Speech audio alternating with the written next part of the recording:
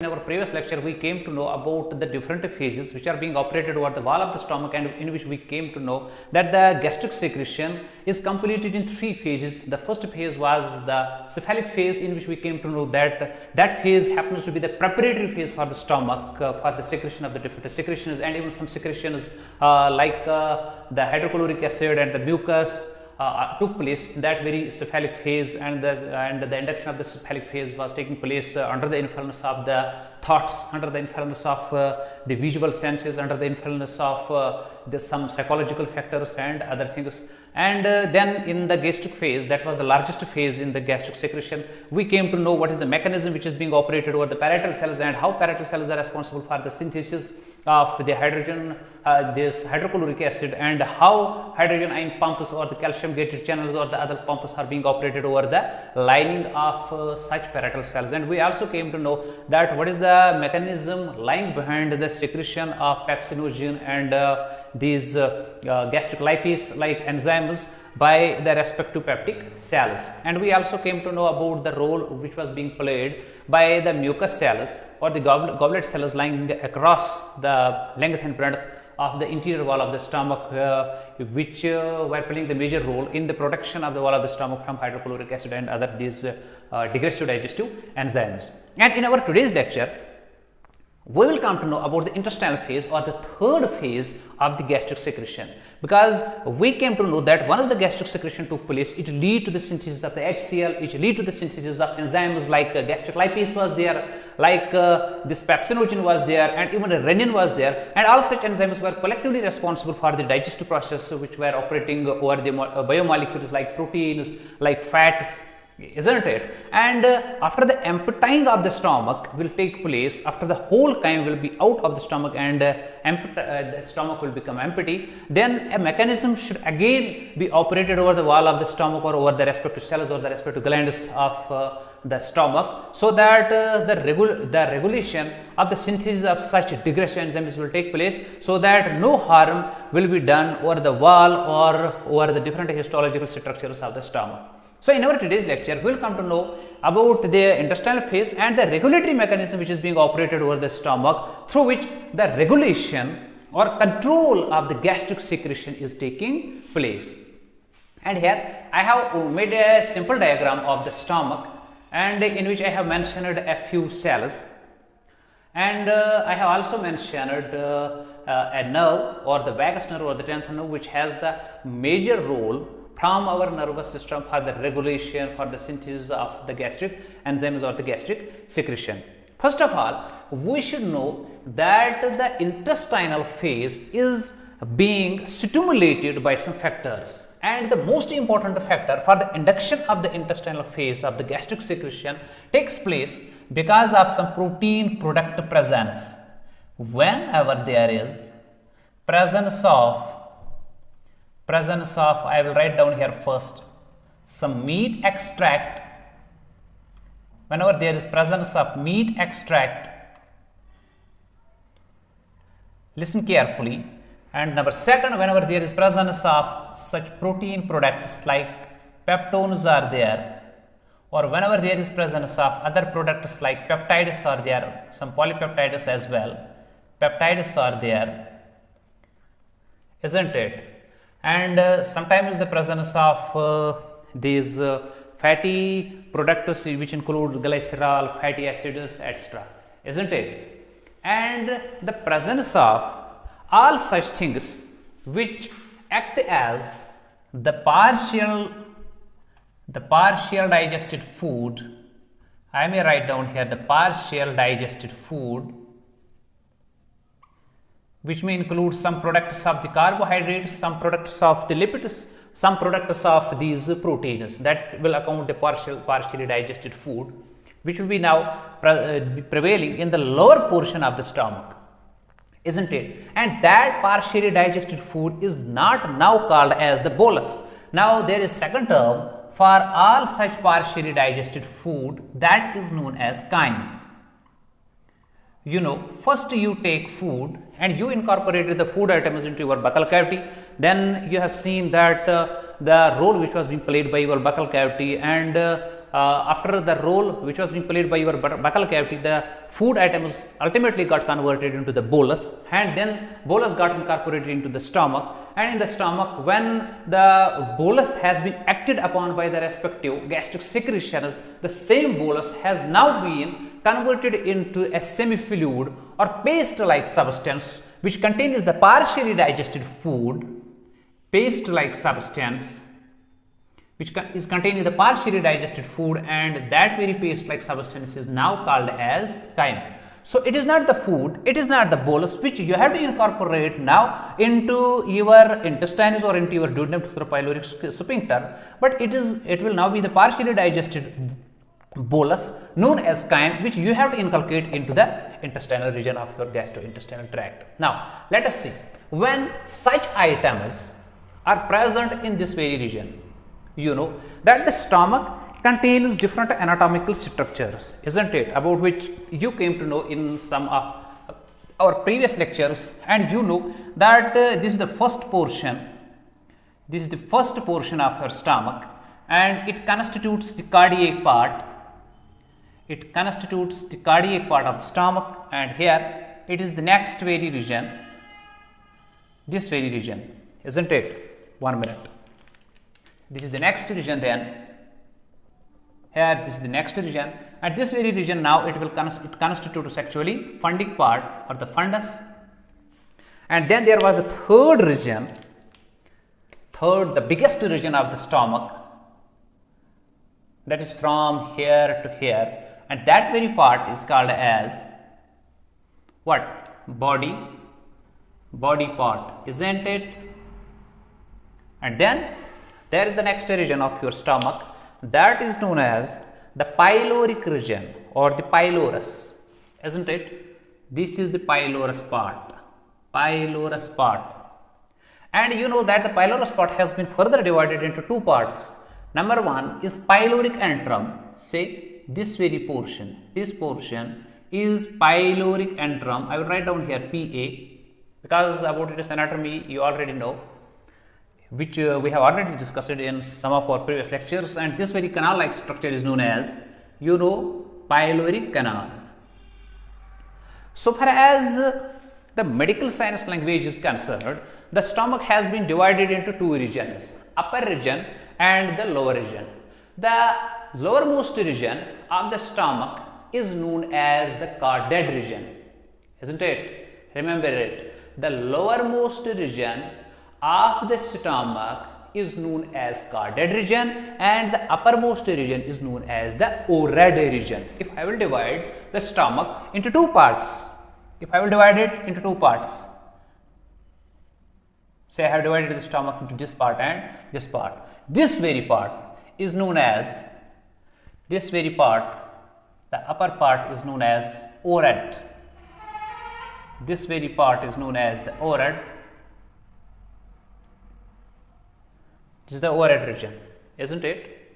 And the lower region of the stomach, which is lying just beneath to this very line, this very region is known as the caudate region, and here I will write down for this very portion as caudate region. The terms like the cardia, the fundus, the pylorus, the pyloric canal are mostly being used by the academicians, and the terms which are being used by the medicos, they are mainly using these two terms. The upper region of the stomach has been named as the orad region, and the lowermost region has been, the lower part of the region has been named as the caudate region. Leave it. But here I have made some cells which are present in the stomach, though they are present in different formats of the glands, in which you came to know in your previous lecture, in which we came to know that there are fundic glands, isn't it? There are pylori glands, isn't it? In which we said that the different types of the cells are present.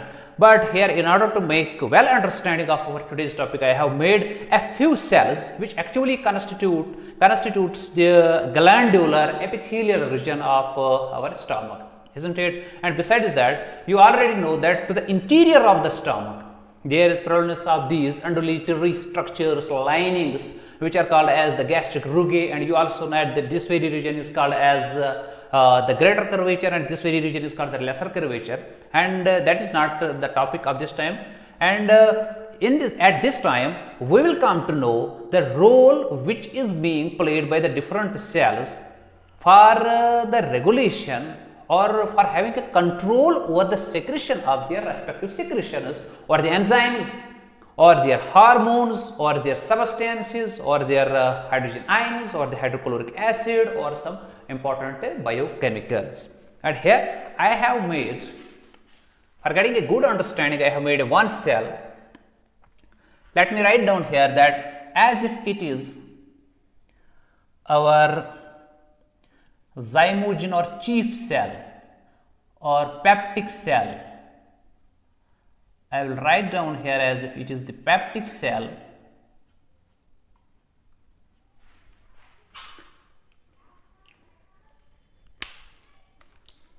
One minute.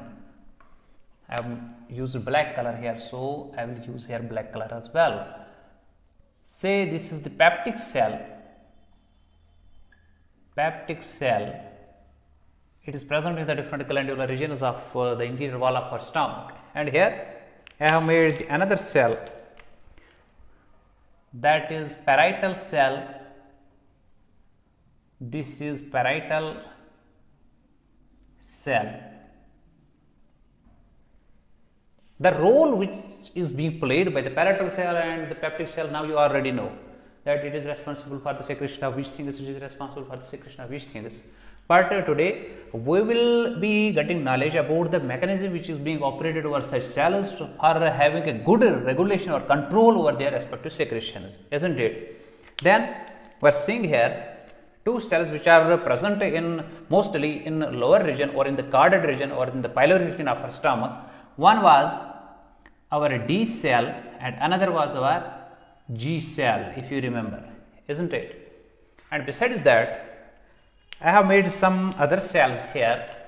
These cells which are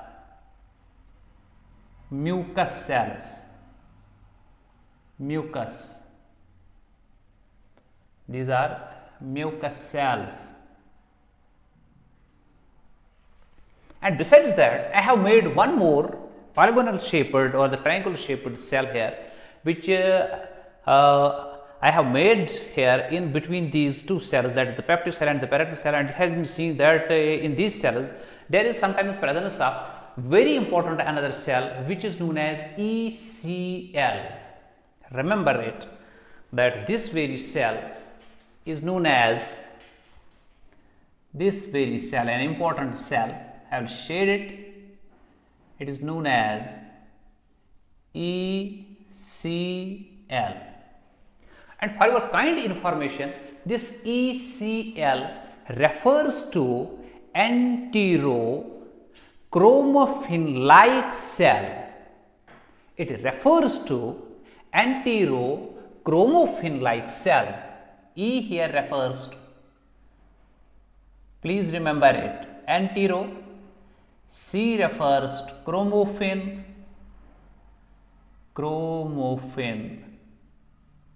isn't it? And this L refers to like. So this is what? This is enterochromaffin-like cell, which has an utmost importance for the regulation of this gastric secretion. Now, let us have a look. The role of the mucus cell was the synthesis of some secretions, including some phospholipids, isn't it? Including most important thing, that is the mucin, including water,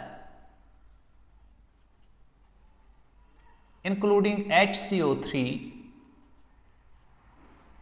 These substances were synthesized from what? From your mucus cell. And your peptic cell was responsible for the synthesis of the organic products, including the enzymes, that is pepsinogen. It was responsible for the synthesis of pepsinogen, and it was also responsible for the synthesis of gastric lipase. Remember it, gastric lipase. And then there was the parietal cell, which you know, which was having the main role for the gastric secretion, because it was responsible for the synthesis of the important degradative material or the corrosive material, that is HCl, which is the basic reason that our gastric juice is having a pH ranging from 1.8 to 3.5, and this HCl and this parietal cell was also responsible for the synthesis of Casl's intrinsic factor, CIF, or intrinsic factor as well, isn't it? And you also know that this G cell was responsible for the synthesis of something else into our blood vessel, say it is the respective blood vessel,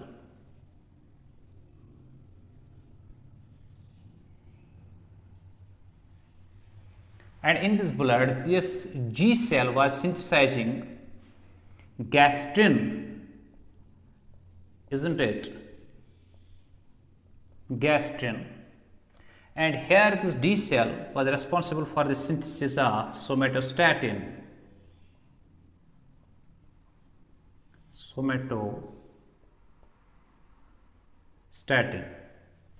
And besides that, we have also two unique sphincters lying in the cardiac region and in the pyloric region of our stomach. In the cardiac region, the respective sphincter is called as cardiac sphincter. This is the cardiac sphincter, and this is what? This is your pyloric. This is your pyloric sphincter, isn't it? Now let us have a look. When these enzymes have acted upon the bolus, they have led to the degradation of carbohydrates, proteins and lipids up to some extent. And it was because of the synthesis of this pepsinogen which lead to the formation of such things, peptones, peptides. And you also know that the pepsinogen is responsible for the degradation of peptide bond. When the peptide bond of the protein is degraded, then the protein gets converted into its lower forms, like peptides are there, peptones are there, isn't it? And it was because of the pepsinogen that protein digestion or breakdown of the protein, because of breakdown of which bond? Peptide bond took place. And it was because of this gastric lipase which lead to some sort of digestion, which lead to some sort of breakdown of the ester bond of the lipids, and that lead to the formation of what? That lead to the formation of some fatty acids, isn't it? Plus glycerol, fatty acids and glycerol. And the prevalence of fatty acids and glycerol, including the action of salivary amylase over the bolus. When we have incorporated bolus into our stomach, we have incorporated that along with the salivary amylase. It is said that up to 20 minutes almost, when we take high protein rich, carbohydrate rich, lipid rich food, and for that food, it is our salivary amylase which acts over the different glycosidic bonds of the carbohydrates in our stomach even for at least 20 minutes.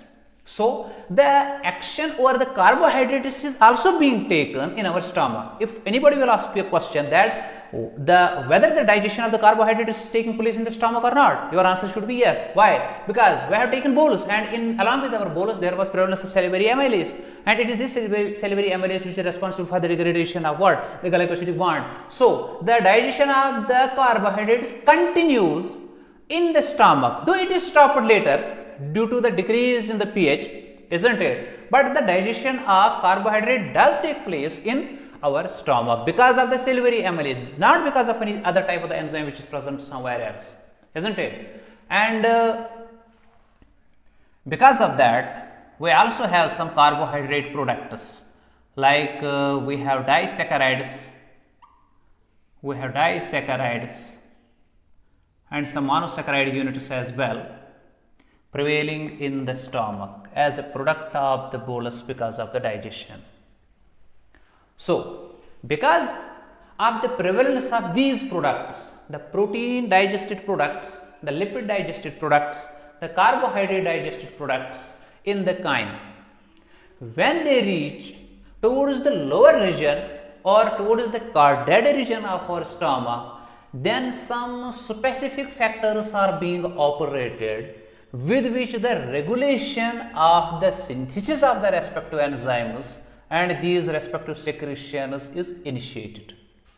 So, the first thing here which we should know that it is the presence of all such things in the lower pyloric canal, isn't it, or even the pyloric antrum, then in the lining or in the lumen of the duodenum, which initiates the regulation of the gastric secretion.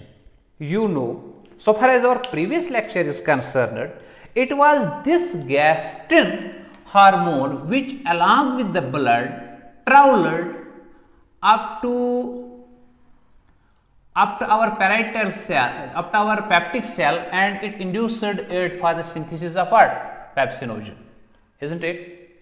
Or for the synthesis of gastric lipase. It also traveled along with the blood and it induced what? It induced your parietal cell as well to synthesize HCl to operate well this hydrogen ion pump or the potassium sodium gated channels, thereby to secrete the acid in the form of hydrochloric acid, isn't it? And now, if the secretion of the gastrin will be reduced, then the secretion of these respective secretions will be also reduced, isn't it? It was because of some important factors which were acting as the receptive factors. Say here was a receptive factor for the gastrin which is called as G receptor.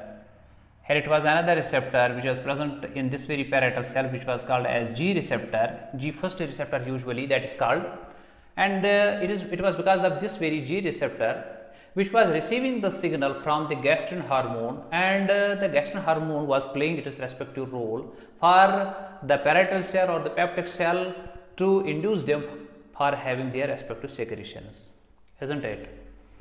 And then when the chyme will reach into this region, watch carefully here, but chyme will reach along with such products. There are some chemoreceptors. Some chemoreceptors are present along the lining of this very pyloric canal or along the lining of the intestine, isn't it? As you know, in the mucosa and in the submucosal region of our gastrointestinal tract, there is prevalence of enteric nervous system, and there are some enteric neurons, isn't it?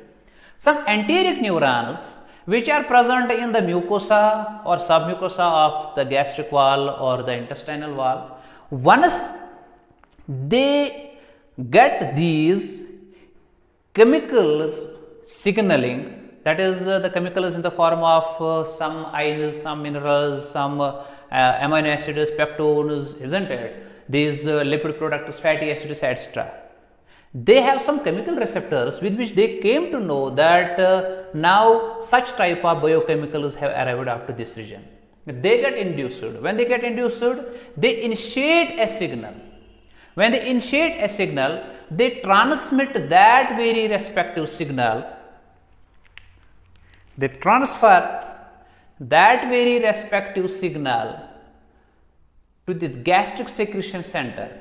In our previous lecture, we came to know that there was the cerebral cortex which was inducing the hypothalamus, then hypothalamus was inducing the medulla and the respective gastric center, and then via the vagus nerve or the 10th cranial nerve, it was sending signaling to these different glands or the different cells of our gastric lining for having a good secretion of their respective enzymes or their other types of the secretions. But this time what has happened, when most of the part of the process of the digestion in the gastric region of our gastrointestinal tract or in the lumina of the stomach has taken place, that has led to the conversion of some food items into such food items, and because of the chemosignaling, that the different receptors which were present in these different regions of mucosal or the submucosal regions of these very two parts, these are sending some signals from here to the respective center. Then from the respective center, the vagus nerve is being induced for having a decreased synthesis of acetylcholine. Remember it. Then via vagus nerve, which has been induced through this enteric reflex, then this vagovagus reflex, this nerve reflex gets activated in such a way so that there is least secretion of acetylcholine, isn't it? It was this acetylcholine whose receptors were present in almost every region of the stomach and which was indirectly inducing the different secretory cells of the stomach to have their respective secretions. And it was this acetylcholine which was saying or which was guiding the D cell for synthesis of what? Gastrin. Then gastrin as a hormone was traveling through the blood and it was then inducing the parietal cell, then the peptic cell for having a good synthesis of their respective enzymatic or the acidic secretions. Now, when the acetylcholine has come, it has ordered the G cell to have least secretion of gastrin. When gastrin will be leastly secreted, isn't it? Then there will be no one who will guide these two cells for having their respective synthesis of their respective secretions, like hydrochloric acid was there, like this pepsinogen was there, or in some cases the prorenin was there, or the gastric lipase was there. This is the first mechanism, isn't it? And then let us come to the next part of our today's lecture, that is the role which is being played by the duodenal epithelial cells. Here are some cells, isn't it? These are present in the duodenum, and some of the cells of the duodenum are responsible for the synthesis of similar types of the hormones, like they can synthesize a hormone CCK, which stands for what? Cholecystokinin, isn't it? And some cells of the duodenum are called as S cells. Some are CCK cells, some are S cells, which are responsible for the synthesis of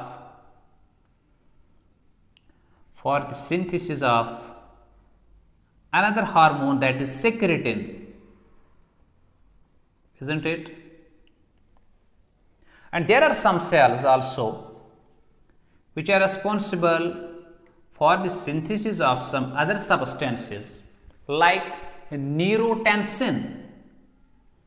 Some cells are also responsible for the synthesis of another substance known as neurotensin.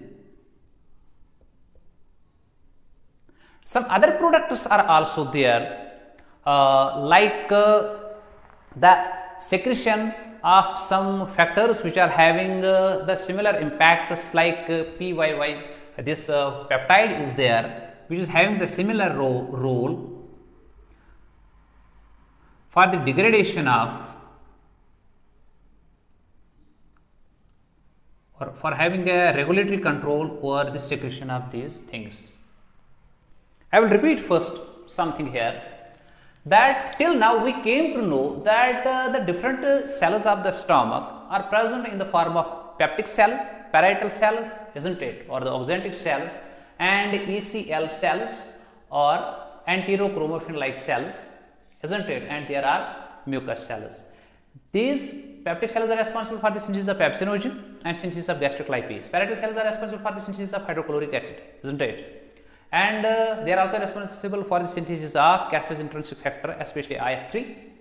And besides that, the mucous cells are responsible for the synthesis of the mucus, and these glandular cells are responsible. G is responsible for synthesis of gastrin, and D is responsible for the synthesis of somatostatin, isn't it? Besides that, we also came to know that the part of the duodenum which is associated with the pyloric region, where this pyloric sphincter of the stomach, and in that very part there are some cells which are responsible for the synthesis of some regulatory biochemicals. The regulatory biochemicals may include CCK, PYY, neurotensin, secretin, etc. Now, let us have a look over the role being played by such factors for having a regulatory role or what? Or the secretion of these various cells.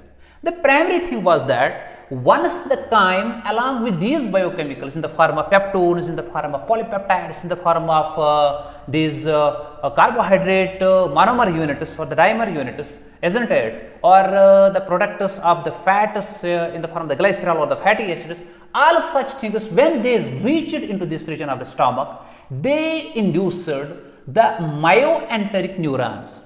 We know that the myoenteric nervous system is operating along the lining of the gastrointestinal tract, in which we came to know in some of our previous lectures that there is presence of Meissner's plexuses, there is prevalence of the Auerbach plexuses, isn't it, which are responsible for the regulation of the movements and other things as well. But let us know here that such receptors receive chemosignals and then they induce nerve signals, and they transport those nerve signals up to the respective centers of our central nervous system, and they are asking or guiding the central nervous system to guide the stomach, to guide the gastric wall of the stomach for having a regulation over the secretion of its respective substances. That was the first thing, and that first thing operated because of the least secretion of the acetylcholine. Since acetylcholine was operating over the G cell, now when least secretion of the acetylcholine will take place, then G cells will be synthesizing less gastrin. Since gastrin was responsible for the induction of these cells to have their respective secretions, when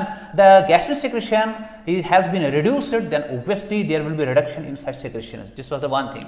And the second thing was that as soon as the things will reach here, now, second thing has to operate there as well. Once the digestion process is partially completed in the stomach, then the wave which was already taking place there towards the interior lining of the stomach, that was leading to the churning of the food.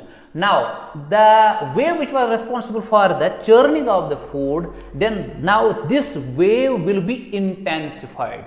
How that will be intensified? Let us have a look. Once these products have reached here, the myoenteric nervous system will operate, and they will induce the three formats of the muscles of the stomach, that is the oblique muscles, longitudinal muscles, circular muscles, to exhibit movements, and these movements will take place collectively, and the collective movements will lead to the induction of this strong wave of the peristalsis from this very cardiac region and towards this very cardiac region, and the most effective and the intensive part of the wave will be lying here in the pyloric region.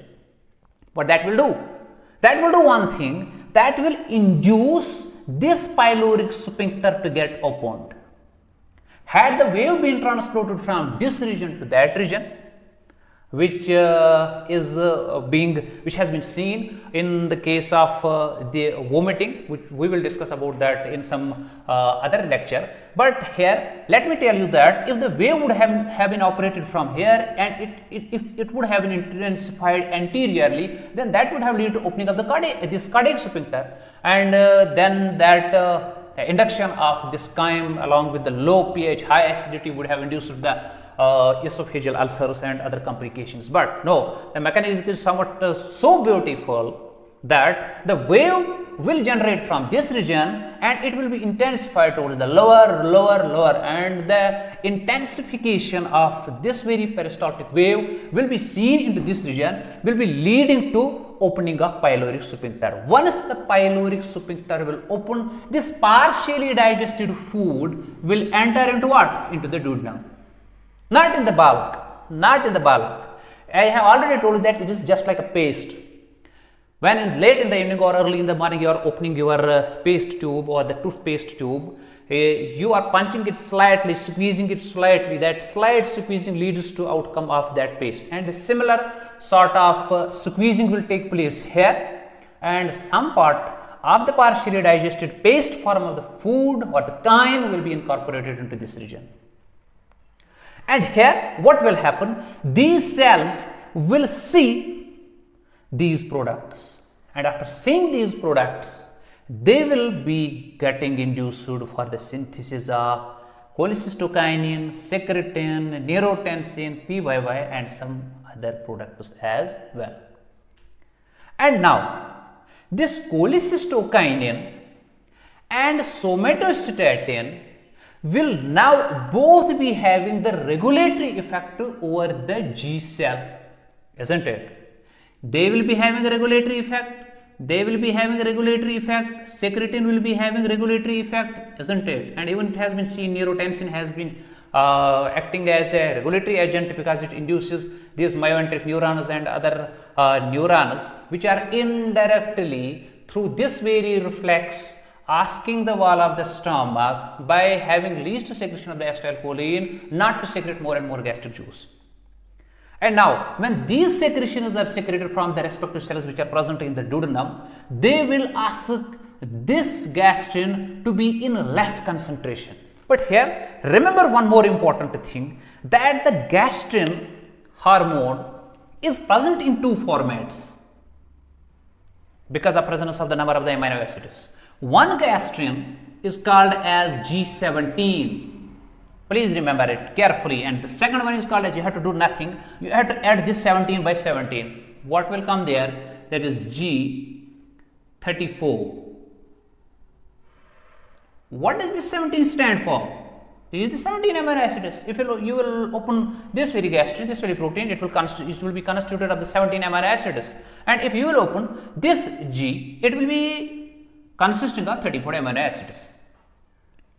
The most abundant is G17, because this G17 is actually the main reason lying behind these parietal cells for having their HCl secretion, for having their CIF secretion, main reason lying behind these peptic cells for having the pepsinogen secretion, for having the prorenin secretion, gastric lipase secretion, isn't it? And this G17 has been the main reason for this very ECL for having its respective synthesis of.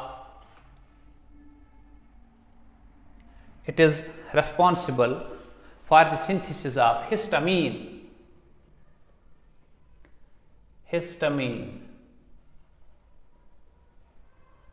And this histamine is being secreted by what? By the ECL, this cell. And then this histamine was also helping these two cells to have their increased secretion of the HCl as well as these enzymatic secretions. But all such things were happening because of presence of G17, because for this G17, all such cells were having common receptors. Say, here it was the common G17 receptor, it was G17 receptor, it was G17 receptor. Hence, G17 was acting as an inducer. But according to most of the authors, it has been said that this very type of the gastrin is mostly synthesized by some other type of the G cells which are present in the duodenum, isn't it? But the presence of the G34 was doing the same thing what was being done by the somatostatin, what was being done by the cholecystokinin or secretin or other things. So it was having an inhibitory effect. This very gastrin was having inhibitory effect. It was asking or guiding the G cell for having a least secretion of what? G17. When there was least secretion of the G17, then there would have been the least secretion of all such things, isn't it? And now, so far as cholecystokinin or the secretin or the neurotensin, I will take them collectively, otherwise we will be elongating our topic. Let me conclude here in this way that all these things, somatostatin from what? From the D cell, cholecystokinin or the CCK, secretin, neurotensin, PYY. All such things which have been synthesized either by the D cell or either by the lining of this very region. All these are having the inhibitory effects. They are having inhibitory effects, including this was having the inhibitory effect, this G34 inhibitory effect, isn't it? And all such inhibitory effects were being implemented over these things for having the least secretion of HCl, least secretion of pepsinogen, least secretion of other things as well, and least secretion of histamine. When there was least secretion of all those things, at that very time, it has been seen that there was increased secretion of the mucus. When increased secretion of the mucus cells took place, that led to incorporation of more and more HCO3 into the lumen along with the chyme. That was now tending to increase the pH level of the chyme, isn't it? But when such things were operating over the lining of the stomach wall, thereby the regulation of the secretion of the respective cells prevailing in the different types of the glands of the stomach was taking place. Along with that, the other happening was also there, that was the inculcation of that chyme into this very region. And these factors like somatostatin, like secretin, isn't it, like cholecystokinin, they were responsible for some other things as well. Sometimes you have taken the protein rich diet, sometimes you are taking the lipid rich diet. When you are taking the lipid rich diet, then obviously along with the chyme there might be prevalence of the fatty acid or the glycerol, because breakdown of the ester bond would have taken place because of the gastric lipase, isn't it? And then such type of the food which was getting as if it is the chyme and it is containing these and these products, isn't it?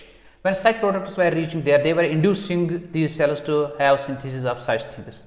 And among such things, this, isn't it, and this, it were also responsible for inducing two other accessory glands. One gland was present here, let me make here.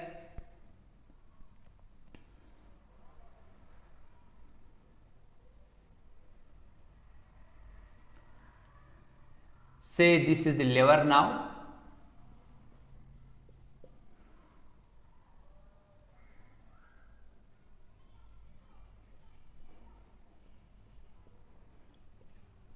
And it is its gallbladder.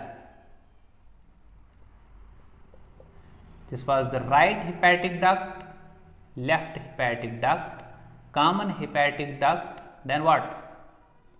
Then here cystic duct, then common bile duct. This cholecystokinin is also inducing the liver cells to undergo the degradative process of cholesterol, leading to formation of the bile and its products. You know that the bile is present here, which is being synthesized by the liver cells, and bile contains bile salts, bile pigment, sodium glycolate, sodium tarcholate, lecithin, and most other things, isn't it? And all such things are alkaline in the nature. This cholecystokinin, you here came to know that it induced the G cell not to synthesize more and more G17. And at the meantime, along with the blood, since it is acting as a hormone, it is asking the liver to synthesize more and more bile from the degradation of the cholesterol, isn't it? And it was also inducing it to send this very secretion, that is the bile, into what? Into the common bile duct. Right hepatic duct, left hepatic duct, common hepatic duct, this very duct which is draining what? Which is draining the gallbladder. This very duct is called as cystic duct. And when these ducts will combine, they will form a common duct. That very common duct is called common bile duct. I need not write down the names here because you have went through the anatomical lecture previously. Here I will say one thing, that it was this cholecystokinin which was inducing this for having a good degradation of the cholesterol, thereby to synthesize more and more the products which are present in the bile. Besides that, the secretin has been also synthesized, isn't it? And the secretin was having the same effect over these G cells for having decreased synthesis of what? G17. And this secretin, again, these two things, both cholecystokinin and secretin, I told you what cholecystokinin will ask, will order the liver, and the secretin will ask. This vary because the receptors of CCK and the secretin are also present here. Say this is the receptor for cholecystokinin, CCK receptor, CCKR, which is called as CCKR receptor, cholecystokinin receptor, isn't it? And here is S1 receptor or the secretin 1 receptor. It will induce the wall of the gallbladder to get squeezed in such a way so that the bile which was present here or the hair, they will get incorporated into this common bile duct, and this common bile duct will come towards the lower side, and you know that this very common bile duct is combined with another duct. I will first make here another duct, and this duct is coming from what? It is coming from your pancreas, and you know that in your pancreas there is presence of acinar cells, there is presence of islets of Langerhans. See, I have to complete the whole regulatory process here, otherwise in the next lecture there will be confusion for making you understand this very portion. Almost we have concluded. Please cooperate. Now, what has happened? This secretin and this cholecystokinin in a unitary manner have guided the liver and the gallbladder to put the bile into this common bile duct, and this common bile duct comes down and it is combined with another duct that comes from the pancreas, and it is this pancreas which has some acinar cells as well as the islets of the Langerhans, and these factors like somatostatin is there, remember it, cholecystokinin is there, secretin is there, and these factors are, and these cells or the histological region of the pancreas is having such receptors as well. See, they are having such receptors, so they also will be induced under the influence of what? They will be influenced by secretin, they will be influenced by your cholecystokinin as well, and they are getting induced for having synthesis or secretion of its respective juice, and that respective juice contains different enzymes, isn't it? That contains pancreatic lipase, pancreatic amylase is there, isn't it? Chymotrypsins are there, protein digesting, lipid digesting, carbohydrate digesting enzymes are present in what? In the secretion of the pancreas, and the secretion of the pancreas has been induced by this cholecystokinin as well as secretin and many of the other factors, and at the same time this secretion comes here, this secretion comes here,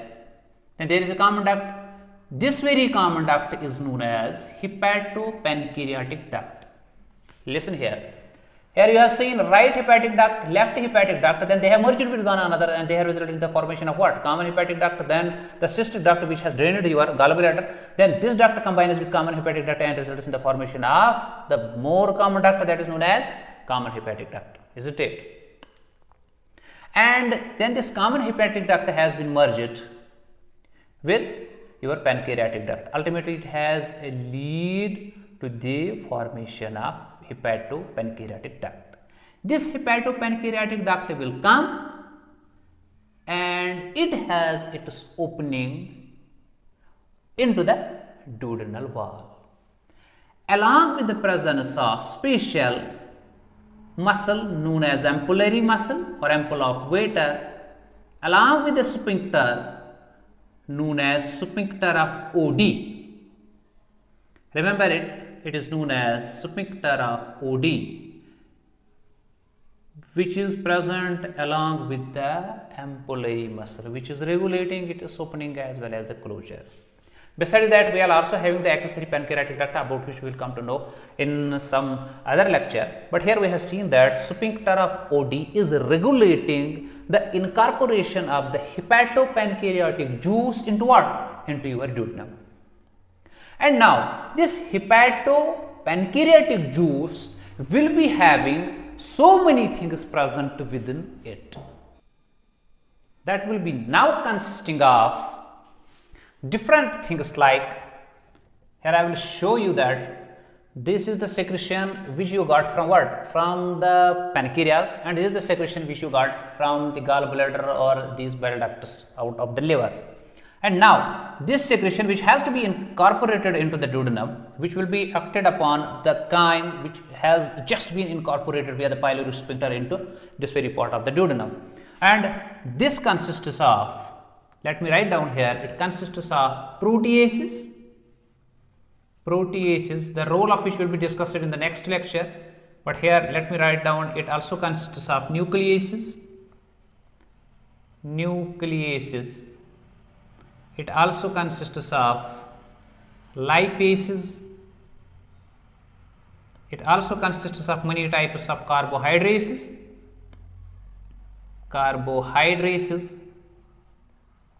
and it also consists of biliverdin, isn't it? It also consists of bilirubin, it also consists of bile salts, it also consists of lecithin, bicarbonate ions, sodium, potassium, chlorine. I will write down a few things here: sodium, potassium, some chlorine is there, some HCO3 negative is there, isn't it? And sodium glycolate is there. I will write down here NaGly, sodium glycolate, sodium tarcolate is there, etc.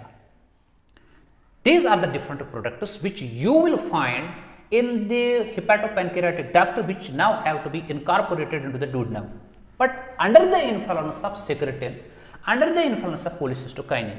It was this secretin and cholecystokinin along with the somatostatin which induced the G cell, which ordered the G cell to have least secretion of what? G70, which lead to the regulation or having a control over the secretion of the peptic cell as well as parietal cell, including this ECL cell, isn't it? And besides that, it is this neurotensin PYY and the somatostatin which along with the blood are reaching up to your ECL cell. Since ECL cell was responsible for the synthesis of the histamine, which was helping the parietal cell or the peptic cell for having their respective secretions. But under the influence of all these, under the influence of somatostatin, under the influence of PYY, under the influence of neurotensin, these three will come together, these three will come together, isn't it? And they will be having inhibitory effect, and here they will be having inhibitory effect for what? For this ECL cell or enterochromaffin cell. And when they will be having the inhibitory effect over this cell, it will now decrease the content of the synthesis of histamine. And when histamine will be leastly released, then it won't be in a position to help this and this cell for having the HCl synthesis and for having the degradative enzyme synthesis. So less HCl synthesis will take place here now, and less or negligible synthesis of pepsinogen, gastric lipase, etc. will take place. Pepsinogen, gastric lipase, prorenin, this their least secretion. As a result of which regulation process will take place. Besides that, when the chyme reaches into this very important region, there can be prevalence of some particular these biochemicals in the form of ionic substances. Sometimes there can be products of the lipids, sometimes there can be products of the proteins, as we have seen. Under the influence of the lipid products, the cells will synthesize CCK, secretin, neurotensin accordingly. Besides that, there are some other factors, other biochemicals which are also being synthesized by the different epithelial lining of the duodenum, which are also regulating the gastric secretion process from our stomach. And such things, as we mentioned them in our previous lecture, such things also include gastric inhibitory polypeptide GIP, isn't it? Such things also include the vasoactive vasoactive intestinal polypeptides, isn't it? All these things are also having the similar regulatory effects over the secretory cells of the stomach. So in this way, the gastric secretion is being regulated. And now, if the food or if the bolus would have been having more quantity of the carbohydrates, then obviously the chyme will be having the carbohydrate monomer units in the form of the glucose, disaccharides, etc. And when some different types of the epithelial cells of our duodenum, when they are observing the presence of the carbohydrates here, then they lead to the release and synthesis of more and more secretin and PYY, which collectively are asking the islets of Langerhans, because islets of Langerhans are having different cells, about which we will come to in our endocrine portion of the lectures, in which we will come to know islets of Langerhans contain alpha cells, beta cells, delta cells, theta cells, and many other things.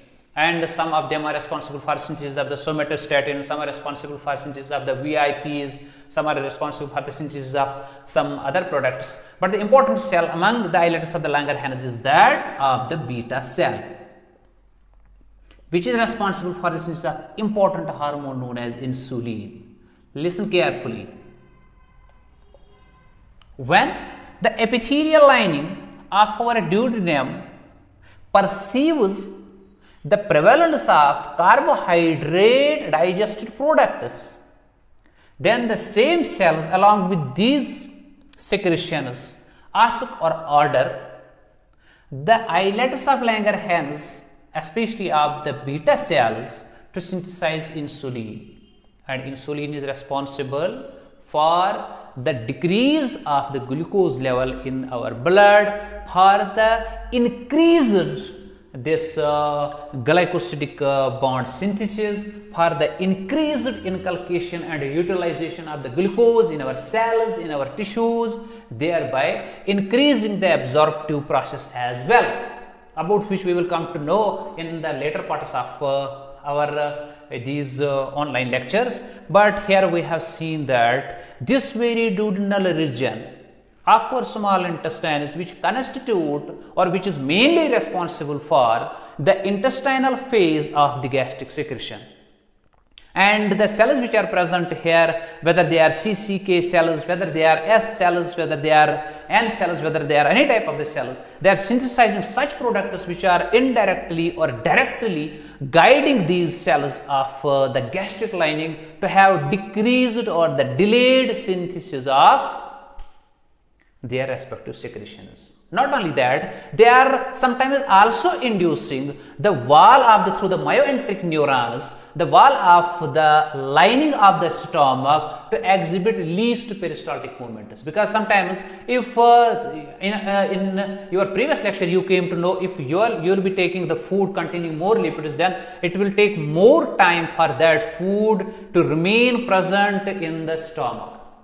And that is also being regulated by this very portion of our gastrointestinal tract, because once these cells will assess the prevalence of the products of the lipids in the form of the glycerol or the fatty acids, they will also induce these neurons through sympathetic and parasympathetic system, especially through the sympathetic neurons, to that will ultimately lead to decreased peristaltic movements, decreased movements by the oblique muscles, by the circular muscles, and by the longitudinal muscles of our stomach.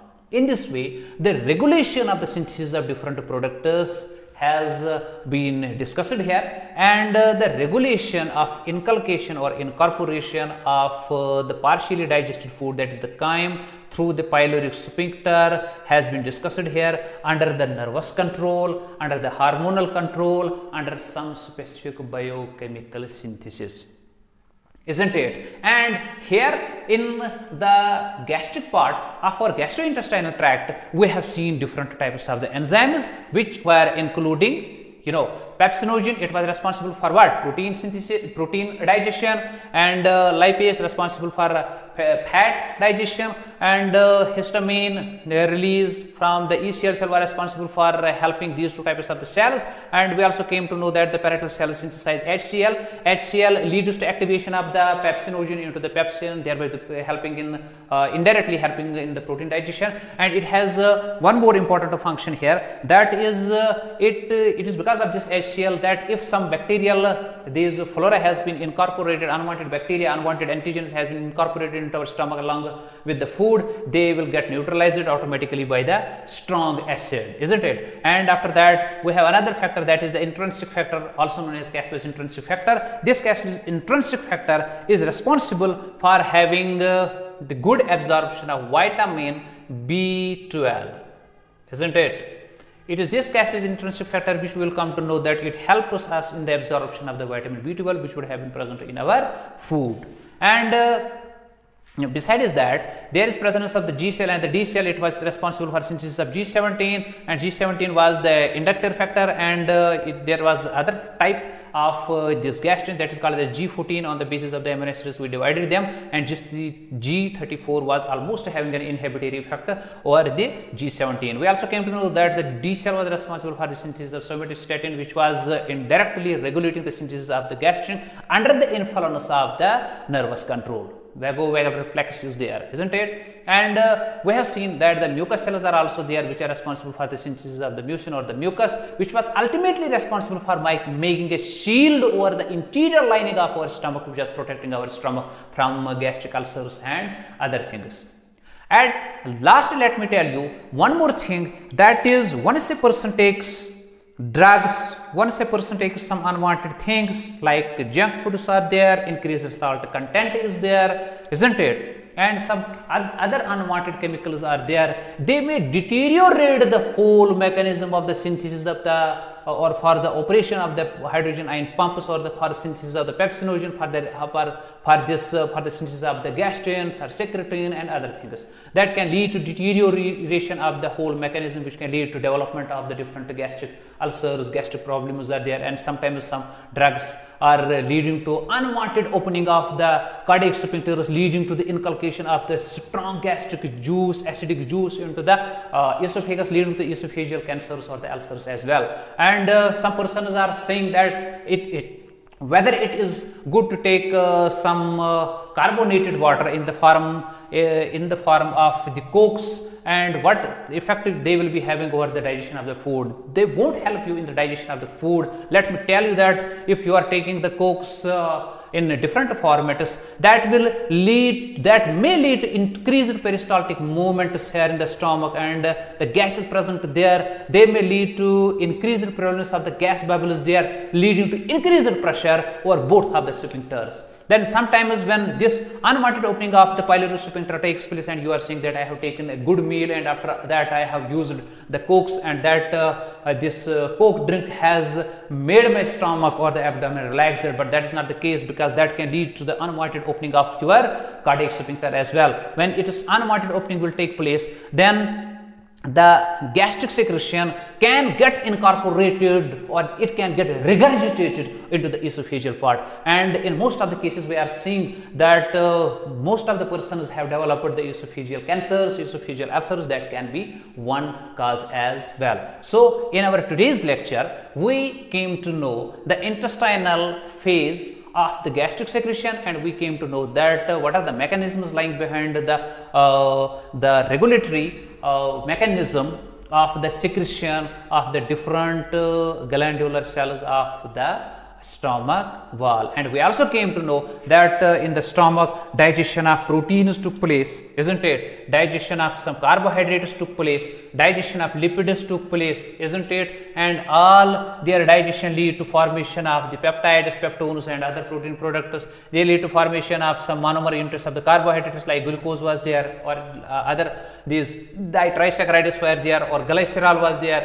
These glycerol along with some fatty acids was there, isn't it? and all these along with the gastric secretion and the water and the minerals and some fiber and some other things were resulted in the formation of paste like substance known as chyme, and we have seen that this chyme has been incorporated partially and in a regulatory manner into the duodenum. Now this chyme will be acted upon by the enzymes which would have been otherwise present in the secretion of the pancreas and in the secretion of the intestinal glands, about which we will come to know in the